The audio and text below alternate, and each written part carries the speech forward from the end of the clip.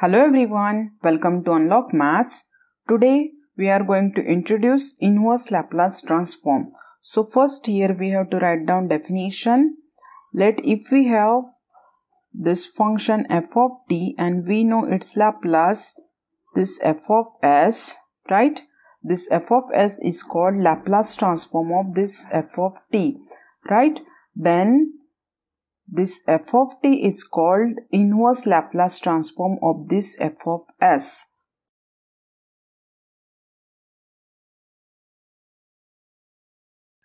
Yes, this f of t is called inverse Laplace transform of this f of s, right?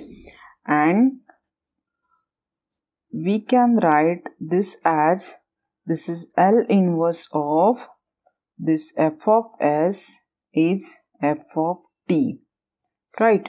And this operator L inverse is called inverse Laplace transform operator.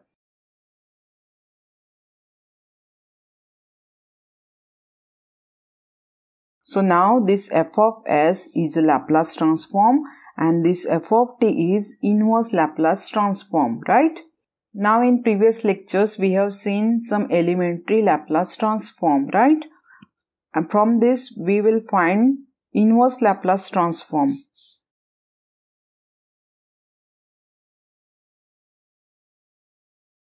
Now we have seen Laplace of 1. Yes, we know that Laplace of 1, this is 1 upon s.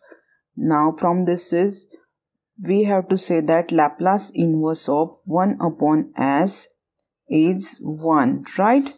Same Laplace of t, yes, we have seen Laplace of t, this is, yes, we know that this is 1 upon s square.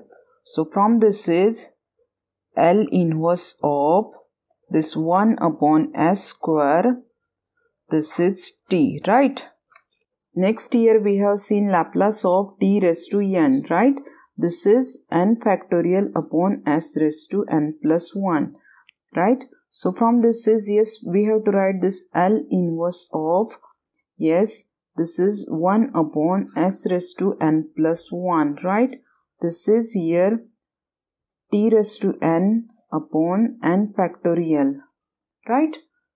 So yes, from this is, we can say that this is Laplace of 1 upon s raised to n. Yes, we have to find from this is Laplace of 1 upon s raised to n. So for this we will put here, this is put n plus 1 as a, this is as a n, right? So here we have value of n, this is n minus 1.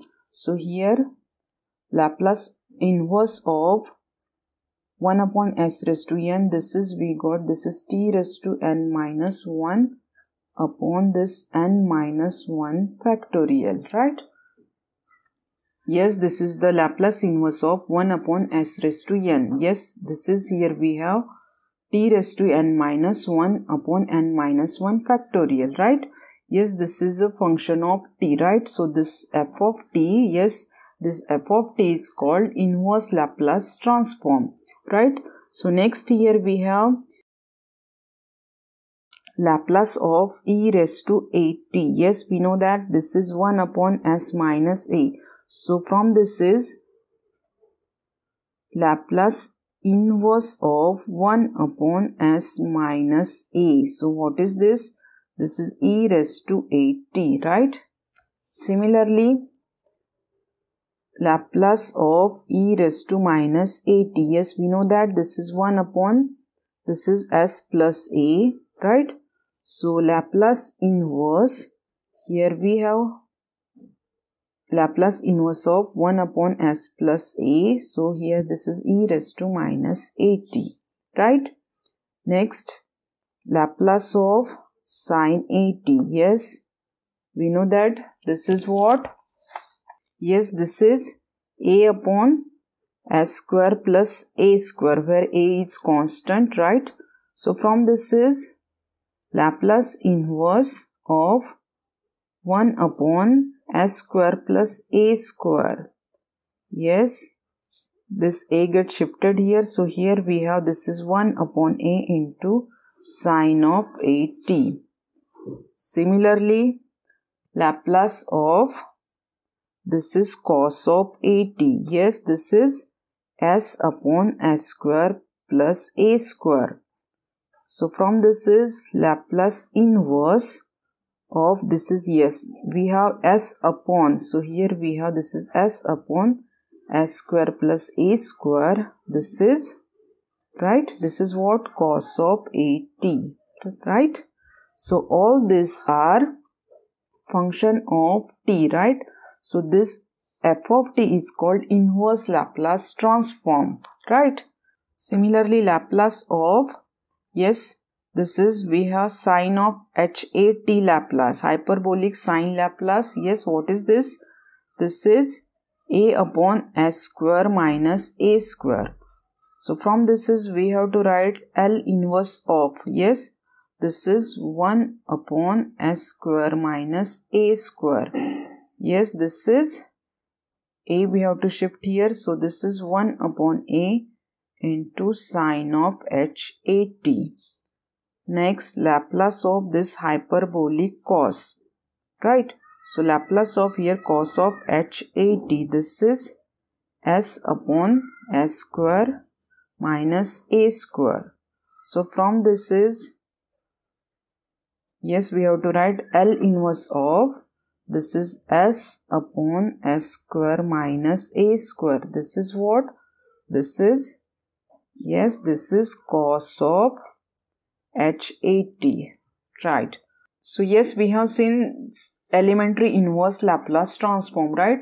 We have to remember all these elementary inverse Laplace transform so that we can use all these inverse Laplace transform in further examples, right?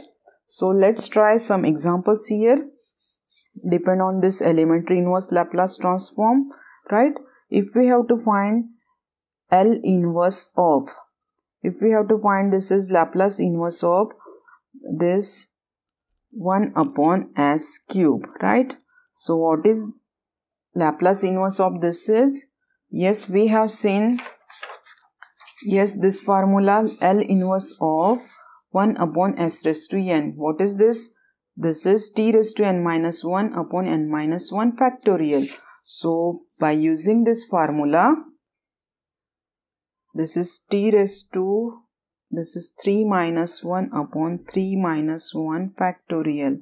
That means this is t square upon, this is 2 factorial, right?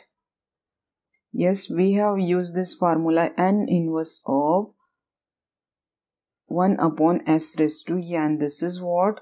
This is t raised to n minus 1 upon n minus 1 factorial, right?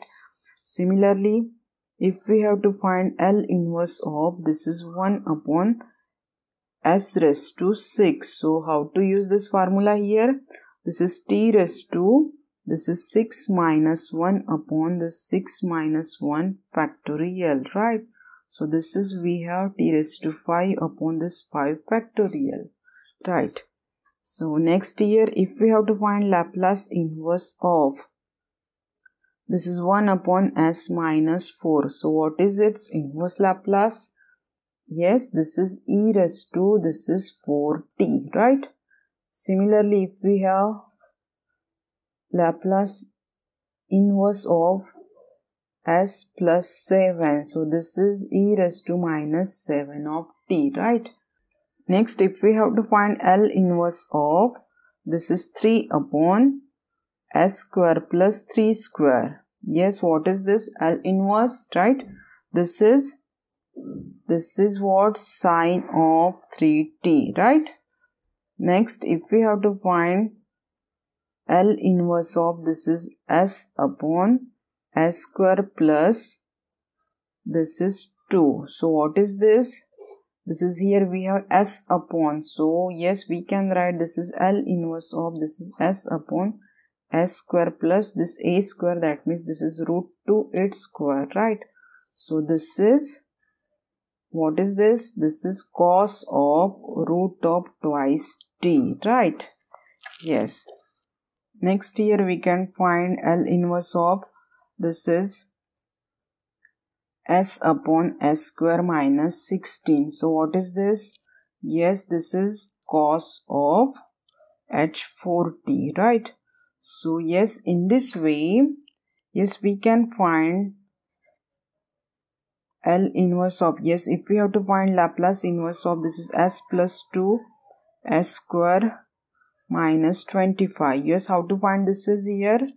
So what we have to do, yes, we can write this is in elementary Laplace transform. So here we can write this is L inverse of s upon s square minus 25, right? And this is 2 upon s square minus 25, right? So now we can separately operate this L inverse. So here we have L inverse separately on this is. So yes, here we have this is minus sign. So this is hyperbolic, right? So this is L inverse.